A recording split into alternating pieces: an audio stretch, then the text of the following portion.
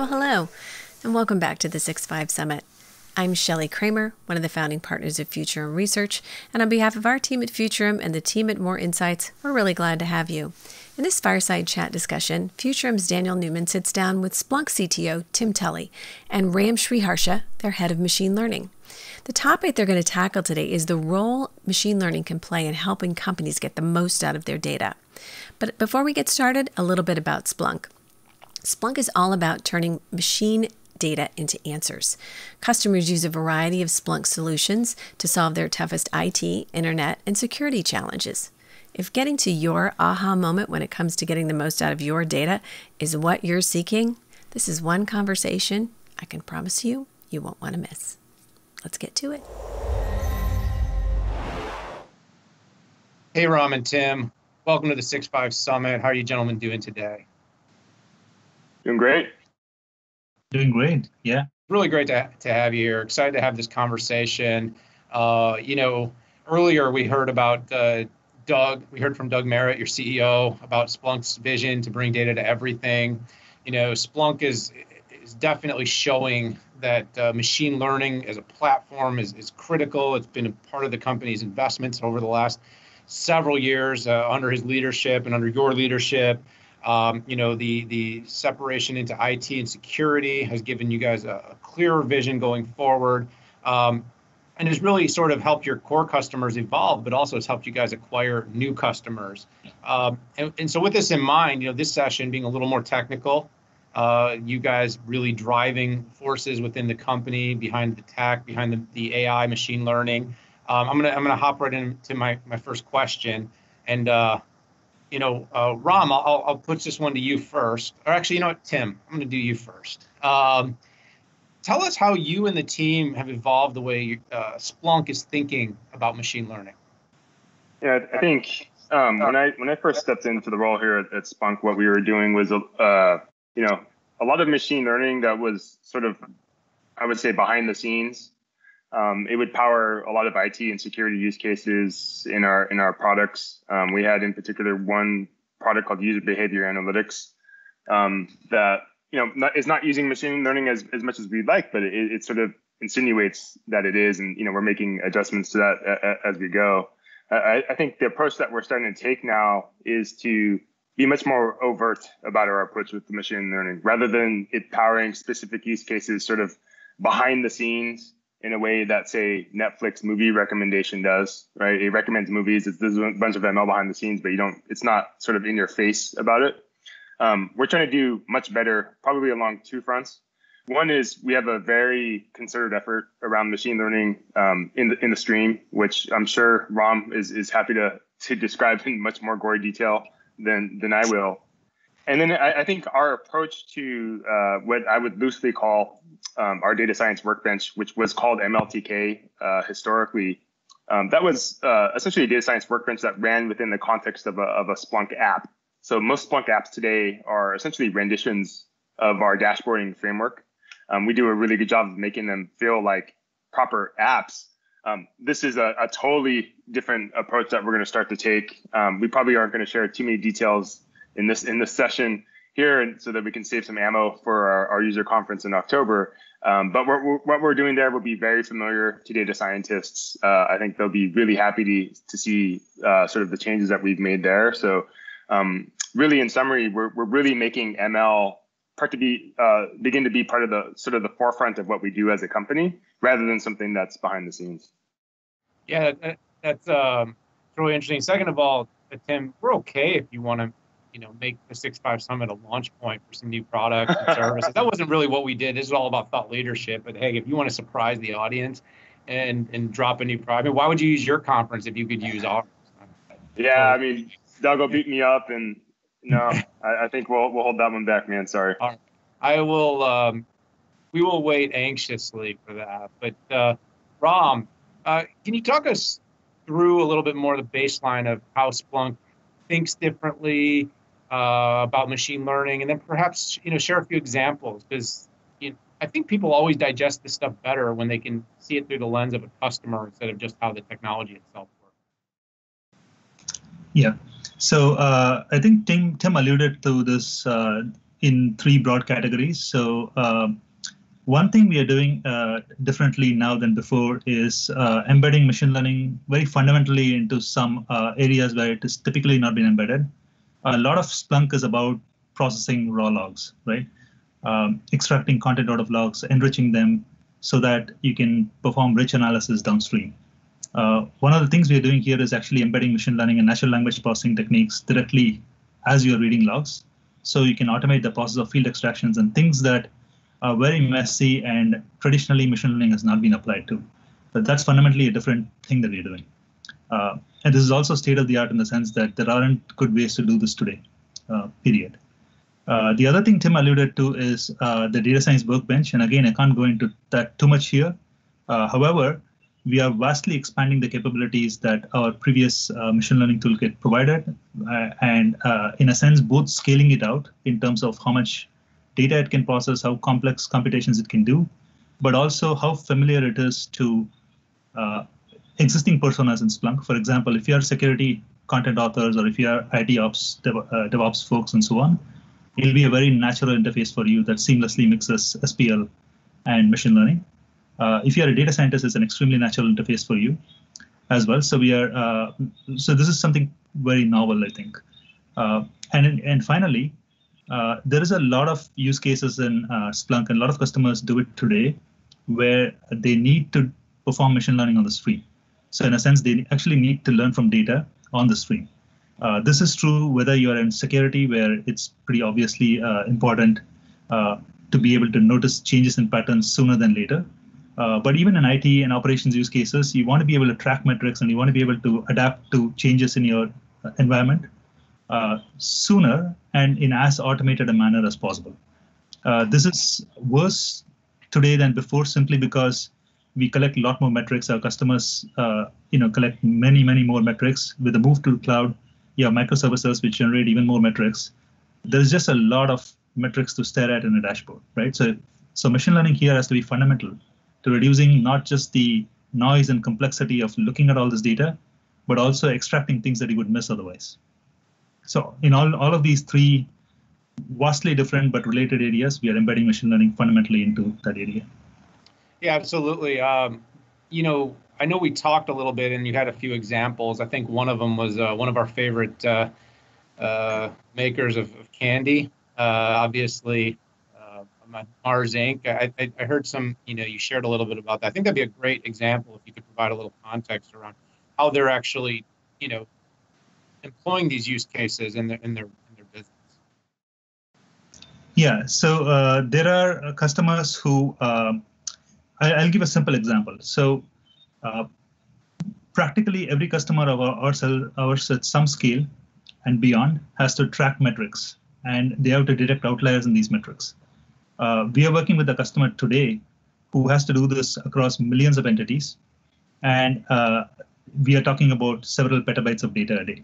So when you're dealing with that kind of volume and that kind of variety of data, outlier detection and anomaly detection and things like this have to be done on the stream. So doing it in a batch fashion on large amounts of data on a daily basis is just computationally infeasible. But more interestingly, when you try to do this on the stream, you have to be able to deal with seasonality and periodicity and things like that on the stream correctly. Traditionally, this is actually done in a batch fashion. In traditional machine learning, you subtract out periodicity in data by a batch algorithm. And there are no known ways of doing that online, except for the ones that we have developed. So again, here, we are essentially having to innovate in order to be able to do certain things on the stream, which are required to guarantee the same sort of accuracy you would get in outlier detection and downstream machine learning tasks, but just faster than you would be able to do today. Yeah, absolutely. Of course, like I said, as I was kind of reading through the case study notes for Mars, it looks like their challenges, had a lot to do with security. It's about being able to quickly extract relevancy. I mean, one of the big overarching themes of all this is just volumes, and what's driving all this is just volumes. I mean, with so many different attack surfaces for companies right now, with so many different streams of data. I mean, we've heard just recently there was a very, very well documented attack against Twitter. And it ended up getting into some very large company, access to very large companies through, secondary control, secondary surfaces, where it ended up coming back because, right, they got into Twitter's system, then were able to extract data and then actually access Apple's account. And so, this is really where you're talking about volumes of data that can be looking. There's no way a person can be sitting there looking at all these attack surfaces successfully.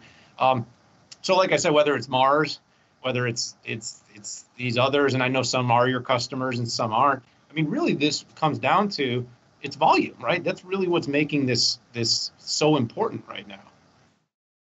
Yeah. I think with volume, customers are having to do an interesting trade-off, and that is the problem that we are trying to solve. So going back to that Mars example, right, the security example, in many of these security use cases, you would find that people are actually exploiting known exploits, right? They're actually literally doing things that are known. These are what we call signatures. Now, if you had the ability to run like millions of these signatures, you can actually catch some outliers, right? You can flag these things. But the problem that you have there is just being able to do a lot of these known anomaly detection, signature detections fast enough, right? And at scale. Even there, machine learning on the stream is useful, and that's one of the things that we are doing in our security products is using the developments that we have made on online learning on streams. We are scaling out how many detections we can actually do and how fast can we do them. But that's just one angle of it, right? The other part of it is now we have a lot of low fidelity detections, and somebody has to actually look at them and figure out what is valuable and what is just noise. So for the second part, you still need to be able to look at all of these low fidelity kind of detections and figure out what is actually really a threat. And that requires much more sophisticated machine learning techniques. So on the one hand, you want to be able to do a lot of detections and at scale. Otherwise, you won't be able to catch the things that you need to catch. But on the other hand, you have to be able to filter things out to really look at the threats. So we are solving both of these problems. And if you just did one or the other, you're not going to be able to solve the problem that you need. Yeah, no question that this is going to become a bigger and bigger pressing issue. And it seems that Splunk is definitely well positioned here. Tim, I want to kick it over to you. With what's going on in the market as a CTO, right? You're sort of always balancing that line between the customer interfacing and the technology interfacing, and it's very complex. But I always find people do really love to sort of hear what those customer interactions look like.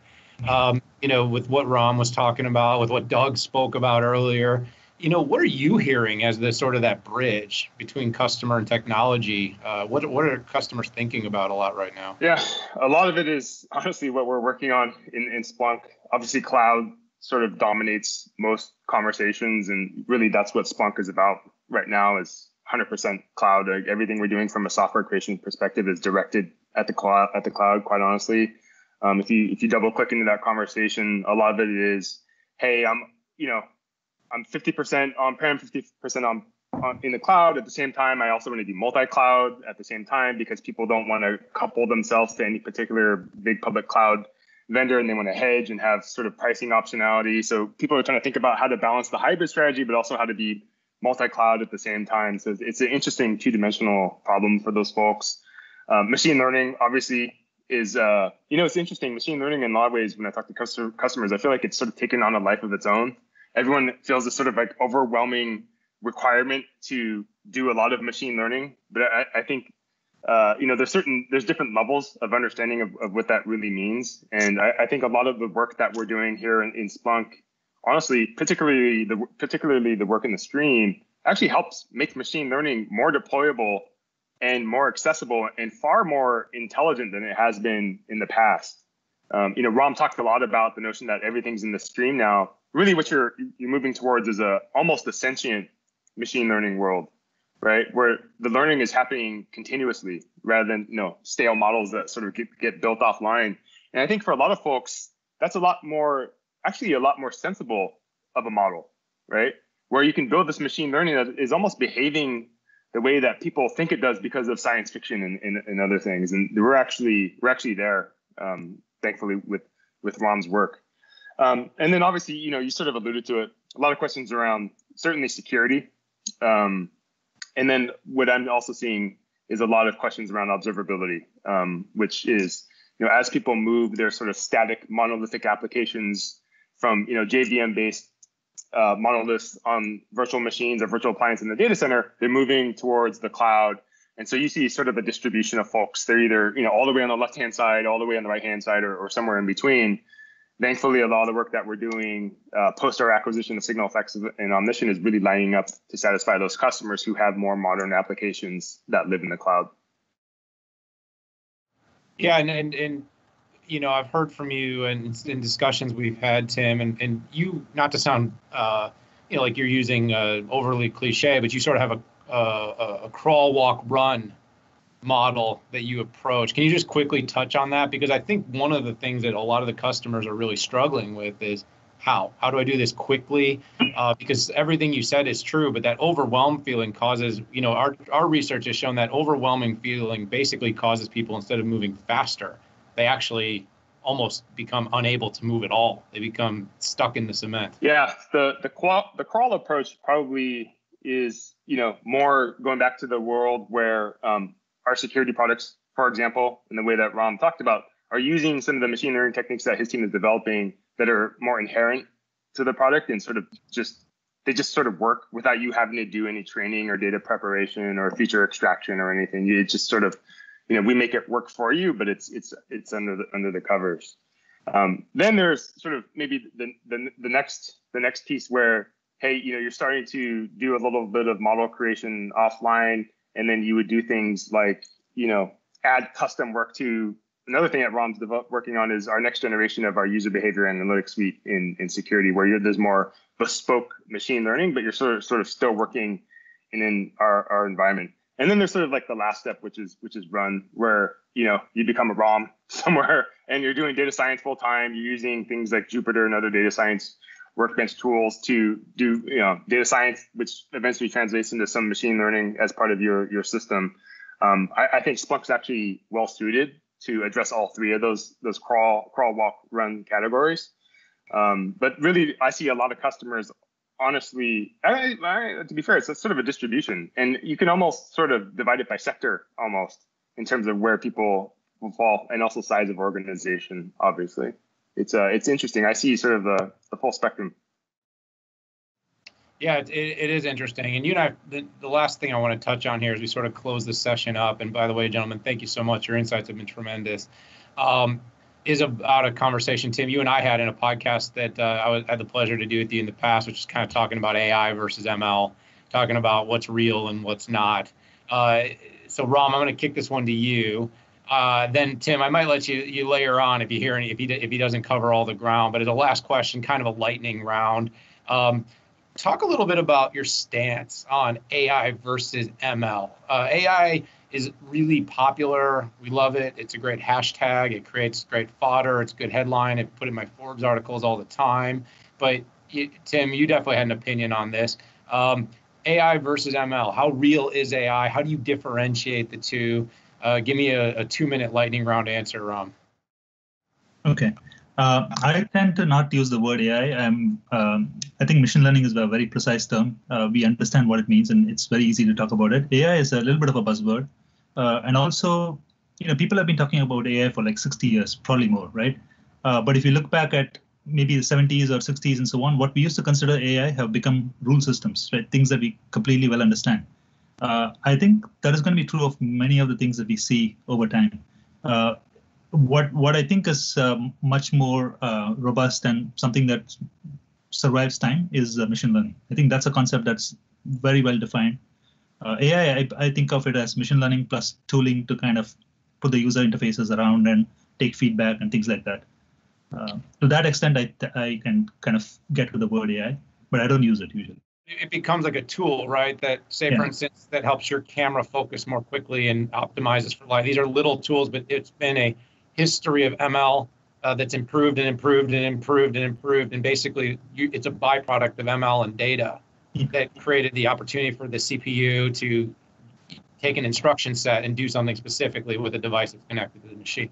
Yeah, that's really interesting, Tim. And I know you feel passionate about this, so just giving you a chance for a last word. Any other thoughts on that particular topic as AI continues to become the word, but ML is really what Splunk seems to be focused on? Yeah, I agree with Rom. I think AI is sort of a silly, sort of like science fiction-y word. I think of ML much more what we're doing. Although I will sort of caveat that with, a lot of the innovation that's happening over in our ML team under Rom, quite honestly, it's starting to sort of head in that direction of AI. Maybe I wouldn't call it AI, but just because we're moving to this world where the ML is learning continuously, that I actually think is a huge innovative step that we're taking.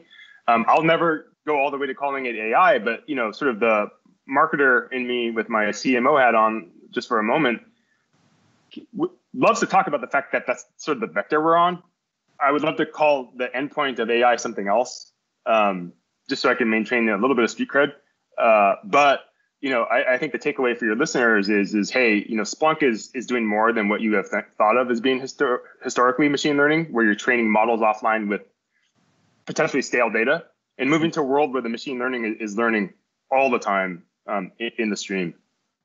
Yeah, that's terrific. And with so many workloads, with cloud and multi-cloud architecture, the ability for models to continually be reacting and acting upon data, real-time stream processing. There's a number of words, a number of our partners across this event. It'd be great next year, by the way, to do a panel, maybe even for this event, where we get a group of you to debate this topic, because obviously you see the marketecture, I like to call it, of how AI is being presented. And I think all of you probably agree more than you disagree, but the way the vernacular ends up getting placed into business marketing and lingo is so fascinating to watch. But Tim and Ram, thank you so much for the session.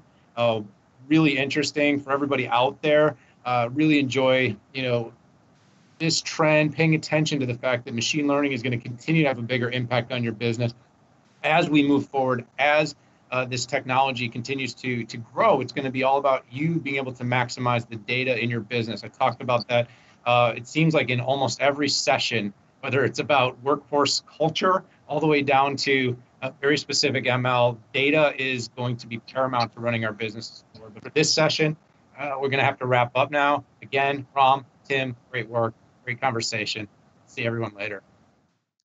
Thank you. Thanks.